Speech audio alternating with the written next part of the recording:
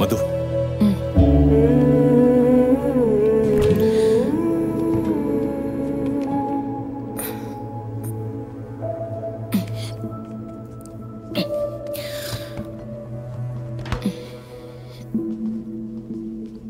Madhu Hebei అడ్డులే.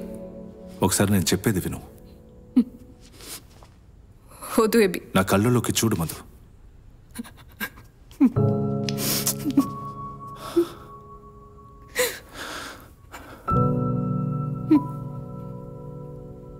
ఏంటి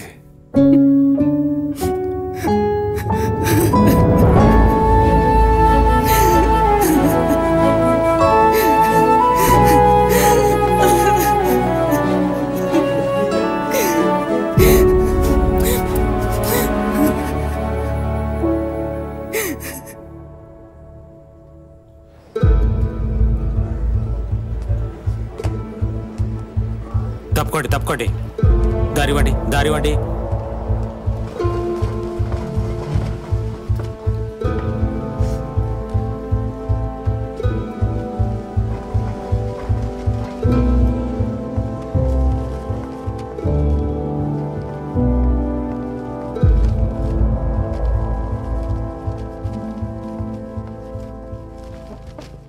SE 1398/19.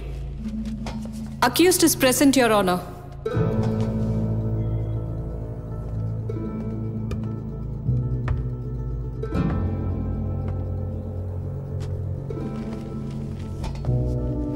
This case was very well conducted by the prosecution and equally well contested by the counsel for the accused. మీ ఇద్దరిని ఈ న్యాయస్థానం మెచ్చుకుంటోంది. Moving on to the judgment of this case.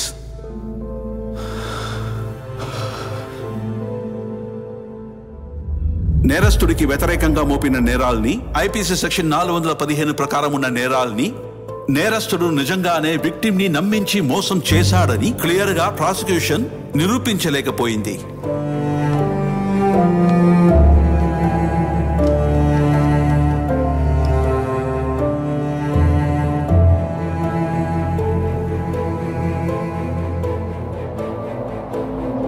అయినప్పటికీ ముద్దాయి ఇంకా victim ఇద్దరు మద్యం సేవించిన తరువాతే శారీరకంగా కలిశారని ఈ న్యాయస్థానం గుర్తించింది.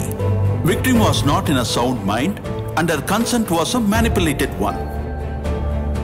కాబట్టి విక్టిమ్ ఇచ్చిన స్టేట్మెంట్ ని మిగతా సాక్ష్యాలని పరిశీలించి ఐపీసీ 375 సెక్షన్ ప్రకారం ముద్దాయి చేసింది నేరమేనని ప్రకటిస్తూ అతనికి 10 ఏళ్ల జైలు శిక్ష ఇంకా 50,000 ఫైన్ కట్టవలసిందిగా ఈ కోర్టు తీర్పునిస్తోంది.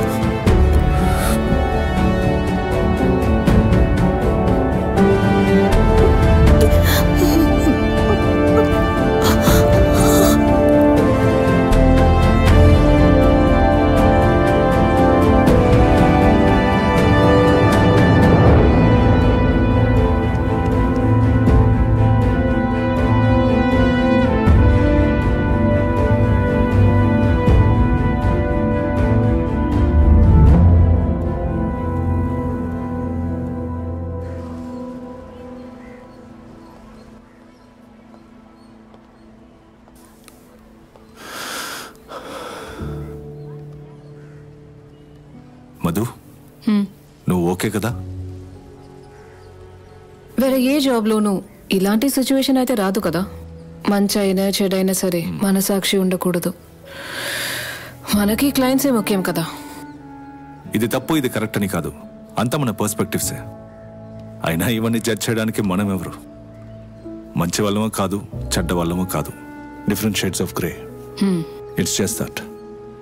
అలవాటు చేసుకోవాలి, వేరే దారి లేదు. అసలు ఇప్పుడు నువ్వు ఎందుకు బాధపడుతున్నావు? గౌతమ్ నేరస్తుడని చెప్పినందుక లేదా ఓడిపోయినందుక? రెండును. నేను నిన్ను ఒకటి అడగనా? డిఫెన్స్ మీరు అనుకున్నంత వీక్గా ఉందా? అయ్యో, నువ్వు వాదించినప్పుడు కడుపులో తిప్పేసింది.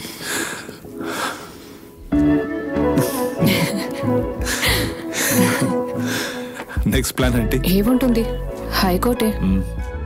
అంటే అంత ఈజీగా వదలవన్నమాట. అవును, అలాంటివన్నీ ఎలా వదిలిస్తాం?